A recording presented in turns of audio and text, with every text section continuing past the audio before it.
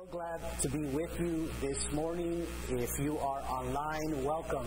It is good to have you here with us as well.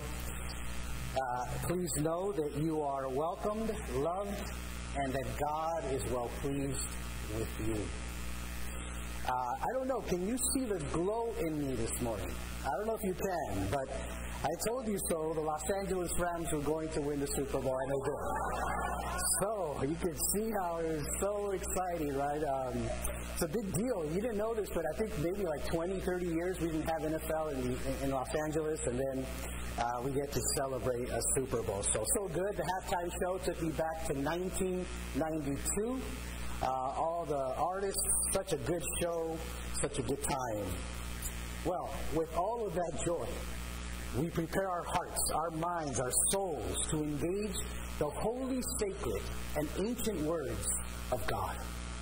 We get to glean, think about this, from thousands and thousands of years of wisdom.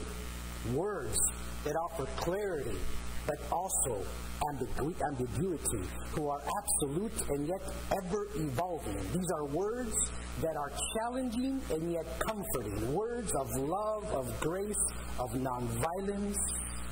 Words that alter our relationship with neighbor, with planet, and with the divine. This is why we study. This is why we examine the Holy Scriptures week after week. I've titled today's sermon, A Spiritual Battle Between Love and Hate. Today's wisdom comes from Luke's Gospel, and is perhaps, I'll just start off with this, perhaps the most unique and the most challenging teaching of Jesus. There is no commandment of Jesus which has caused so much discussion and debate as the commandment to love your enemies. Keep in mind that Jesus had just finished preaching a sermon on the Beatitudes, which for the ancient world was more than merely attitudes about being a follower of Jesus, but quite literally, Jesus takes the accepted standards of antiquity and turns them upside down. In one sermon, he redefines the entire social system, presents a seismic shift in human perspective, and calls upon those who are ready to listen. Calls upon those who are prepared to accept a greater call, an ethical call, shall we say, to justice and devotion. But I ask you this morning, how can one answer such a call if one does not fully understand it? One must discover what enemy love means. And only then can one truly obey this commandment. Let's attempt to find some openings, some hints perhaps, about this teaching on this morning. And I'll start with this. The ancient Greeks defined this kind of love as more than an emotion, more than a feeling, more than a sentiment, but also an attitude or a matter of action or will.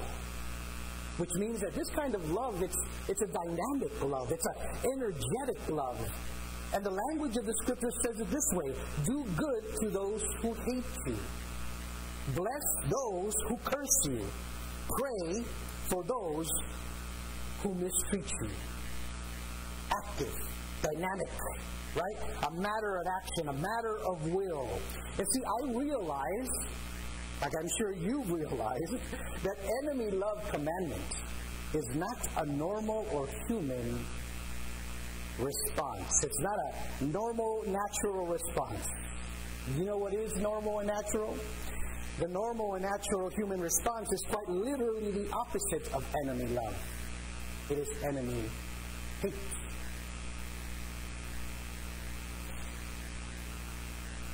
And enemy hate, by the way, naturally converts into enemy vengeance. Now, for the ancient world, vengeance was the corresponding response to enemies. However, in this passage, Jesus calls us and really calls us to an elevated view, an elevated ethical view and response. Scripture puts it this way: why should we be commended? To love those who love you, to do good to those who do good to you, to lend to those from whom you expect repayment. Even sinners do all that. Instead, it says, act like children of the Most High. Love your enemies. Do good. Expect nothing in return. Be kind. Be passionate. Don't judge. Don't condemn. Forgive. In other words, to act like children of the Most High is to break the cycle of vengeance, the cycle of enemy hate. By the way, if you do this, Scripture says you will have a great reward, a good portion, packed down, firmly shaken, and overflow. However, before we go there, before we acknowledge the packed down, shaken together, overflowing rewards of God, I think we have to wrestle with ways to practice this commandment. How can one truly practice enemy love? Is it even possible? Well, let me start with this. Jesus says, bless those who curse you. You know, the ancient Greek here for bless, it derives from a compound word. The first word, you, which means good. The second word, logos, which means word. You put those together and it says good word.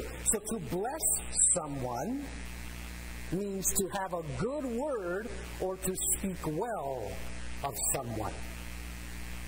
And right here, in this moment, is where we discover the wisdom. Here is where I invite you to open your mind, your heart, your soul to encounter the Holy Spirit. If you are ready to listen, listen. If we are to love our enemies, the one way is by speaking well of our enemies. It's an active feeling of benevolence towards the other person. It is a dynamic choice that no matter what that person does to us, we will never allow ourselves to desire anything but their highest good. It is a deliberate action to go out of our way to speak kindly of that person. Do you realize just how challenging it is to speak well of enemies? And yet Jesus calls us to a higher standard, a higher calling. Bless those who curse you. Speak well of your enemies. Another way to practice enemy love is to forgive. Now, I recognize that forgiveness, it carries numerous meanings for us.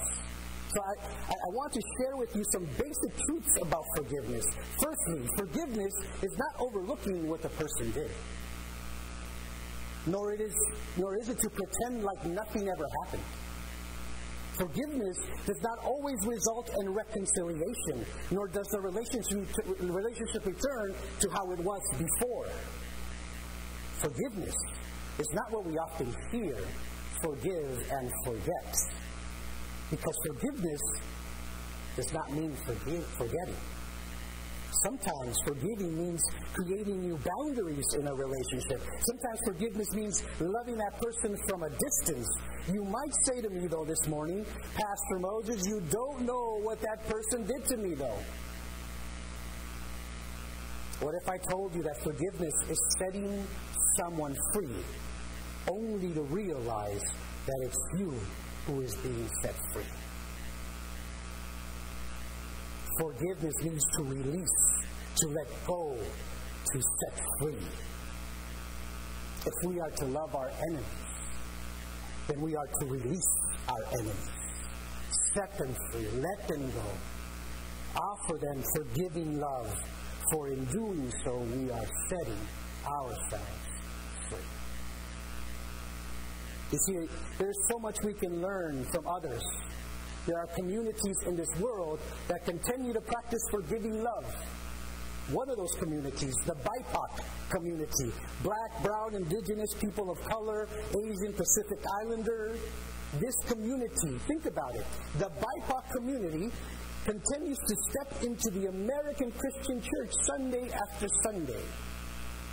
An institution that does not reflect them, that does not authentically embody them.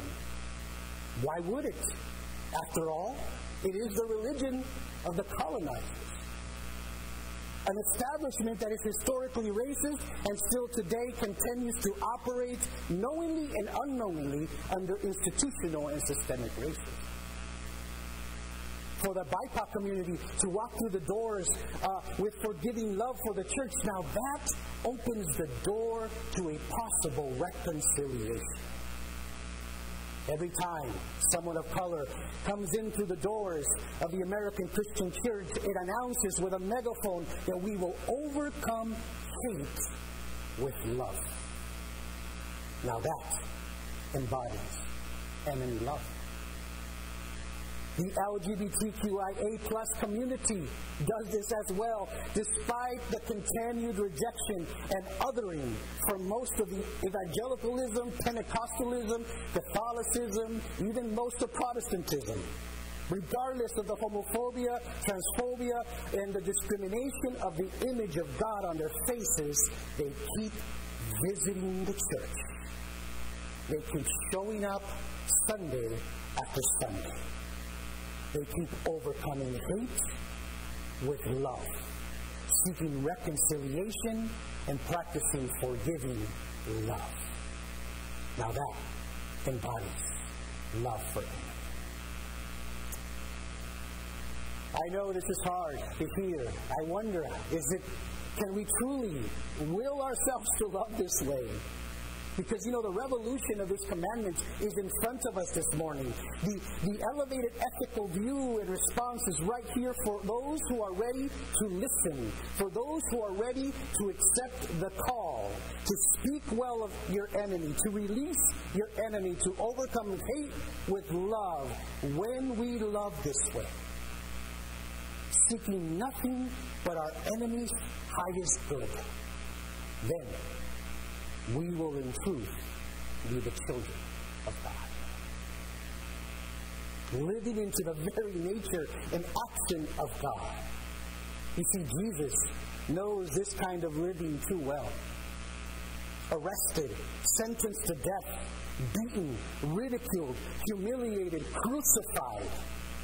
And on that cross, and from that cross, Jesus still demonstrated enemy love, prayed for the forgiveness of his persecutors, saying, Father, forgive them, for they do not know what they are doing. And died on that same cross to take our failures, our mistakes, our transgressions, our vengeance, our need for hate, all of that, and gave us his forgiveness, his successes, his righteousness, his love. And on the third day, he rose again to liberate us, to free us. What shall we do with such newfound liberation and freedom? With such a beautiful and poetic and lovely message, it just overwhelms you with grace, with love, with acceptance, and forgiveness. How can one respond? By only extending that same love, that same grace, that same forgiveness, and acceptance to others.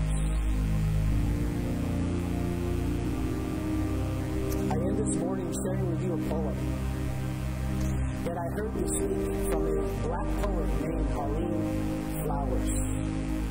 Halim was charged as an adult at the age of 16 to a life sentence in prison for felony murder. He was released in March of 2019, thereafter the enactment of a new bill into law known as the Incarceration Reduction Amendment Act, that allows those who are convicted of an offense while being under the age of 18 to petition for resentencing and release after serving 20 years of imprisonment. When I heard this poem, I instantly knew that I needed to share this. The poem is titled, When They See Us.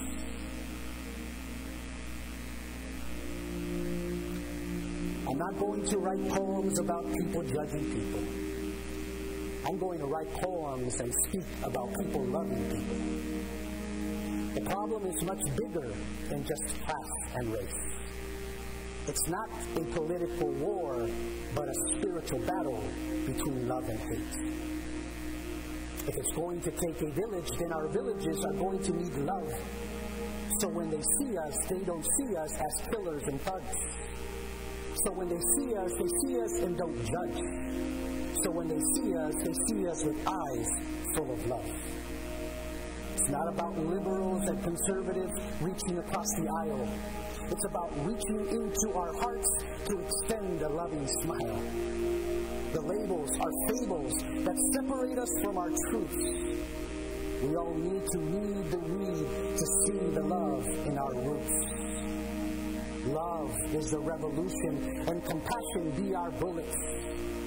Empathy be the trigger for forgiveness to pull it. Freedom is our target, and unconditional love be our goal. When civic engagement starting at the seat of our soul. Grace plays the symphony, and just mercy leads the band. For the Lady of Liberty to love and to set all in this land. Love is the revolution. Word of God and word of life, and we all say together, thanks be to God.